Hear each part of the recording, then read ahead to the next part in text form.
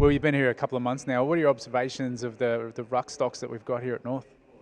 They're pretty good. They're pretty keen to work hard, and we had a good summer to date. And most of the hard work's still to come, but yeah, the guys are going really well. What's the dynamic like playing against Todd Goldstein in your heyday and now coaching, him at training every sort of day? Yeah, it's really interesting, and one of the reasons I was really excited to come on board and take up the ruck coaching role. I've knew he was a brilliant runner, and it was one of the things I found really hard when I played against him. But to see him at training, the speed at which he can run is something I couldn't quite appreciate until I'm standing right next to him or he's running away from you on the field. But he's a tremendous runner, and probably another thing that's blown me away is how big Brucey is.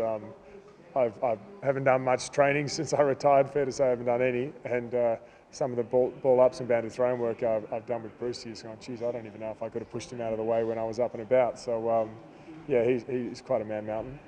In terms of like what they're working on at the moment, Goldie's probably pinching some things that were strengths in your game to complement what he's already got going for him. Is that the theory? I think coaches ultimately would just ask questions about what a player can be doing better, and there are some things that Goldie knows that he needs to improve, and I'm here just to hold a mirror to that and help him figure it out, because there's no point telling people what to do. They need to understand it for themselves. So that's my unique challenge as a coach for the first time now. And the other one obviously is Tristan Cherry, obviously coming through the ranks.